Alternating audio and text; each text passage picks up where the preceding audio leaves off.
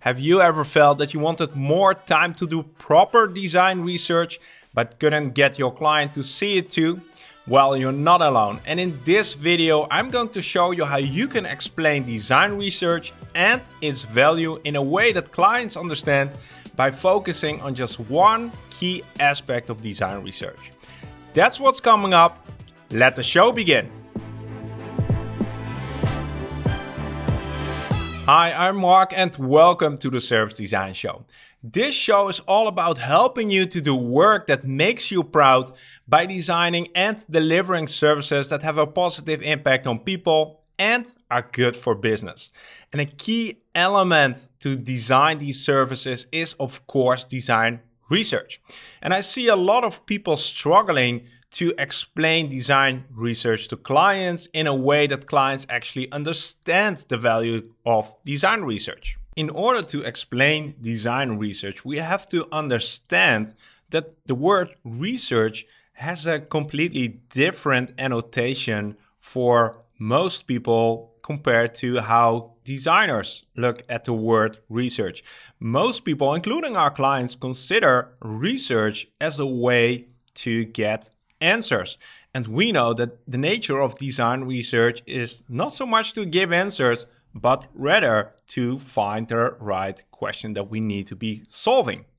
Now, when you fail to explain design research and don't get the time to actually do it, you'll end up, as we know, with subpar solutions that eventually will lead to disappointment with our clients, and that eventually means that the next time we're going to ask for budget to do design research, the chances are even slimmer that we'll get it. So you come into a pretty negative spiral, which we really have to break out of. One of the ways I explain design research is by using a story from one of our projects we did at 31 Volts, and that is where we worked on finding ways to attract more tourists to the local musea here in the hometown of Utrecht. The notion was that the solution to getting more people through the museum doors would lie inside the museum. So a better collection, a better coffee machine. And we challenged that notion and said, let's do some design research and let's figure out if that's really the issue why not all of the people, not all of the tourists who could go to the museum go to the museum. So what we did is we went outside, we followed tourists through the city as they went to and left the museum to see what they were doing. We made a photo study out of that. And alongside, we interviewed people, museum visitors, to see what their motivation was to go to the museum. And what we found in this design research is that a museum visit for most people is just part of a bigger day out. It's like they're having a nice day where they just tend to visit to a museum. So we found that, for instance, in the city of Utrecht, there are 3 major landmarks where most of the tourists come together because it's the place where you can make a really scenic photo, like the Kodak moment.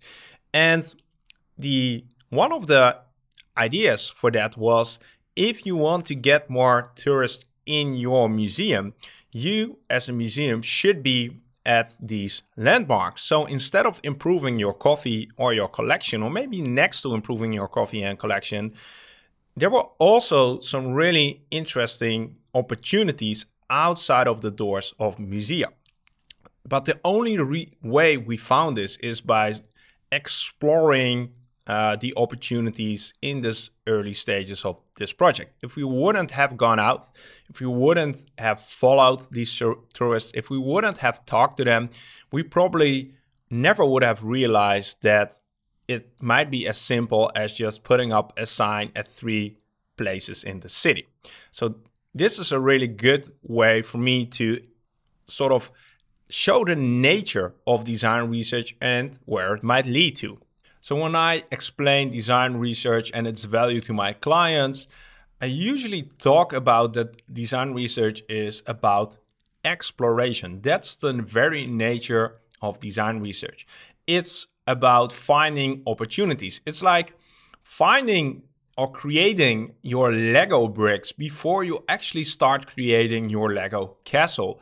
The more bricks you have, the more diverse they are, the more interesting your solution might be, the more sort of opportunity directions you'll find. So design research is not about validation. It's not about coming to conclusions. Design research is really about expanding the choices that you have as a designer. So why do we actually do design research? I already hinted upon this, but for me, it's about two things. One is figuring out if the challenge we're working on is actually a problem worth solving, or is there something else that is more interesting and more valuable to solve? That's one key reason why we do design research. The other one is, like I just mentioned, to create opportunities, to expand the choices we have. Like again, with the Lego bricks, if we have to work with a small and limited set of Lego bricks, the solutions that we'll come up with, the castles that we'll build, will probably be pretty boring. So the more Lego bricks we have in the beginning, the more interesting our solutions will be. So to summarize this in one sentence, design research is about exploration, not validation. It's about creating choices. It's about finding clues. It's not about finding the best answer or coming to conclusions. And now the big question, why should your client care about doing design research, investing in design research? Well, for one, are they interested in finding out if the challenge they're working on is actually the right challenge? Is it the challenge worth solving? Or do they want to run the risk that they will be finding solutions for a problem that really isn't the problem, or isn't the root cause, or is the big problem? So do they want to run the risk, or do they want to sort of buy an insurance through design research? And the other thing is, the more choices you have, the more clues you have at the beginning, the more informed your eventual solution will be. So again, more Lego bricks leads to more interesting solutions. With design research, more opportunities, more insights, more clues in the beginning lead to better and more informed decisions, better and more informed solutions. I'd really like to know, was this a helpful video? Should I be making more videos like this? And if so, which topic should I cover? Leave a comment down below and let's see what pops up. This was about explaining design research. I also have a free training for you about explaining service design. Check out the link to that course that's over here. If you haven't done so already, be sure to subscribe so you'll be notified when new videos like this come out. Thanks a lot for watching, and I'll see you in the next video.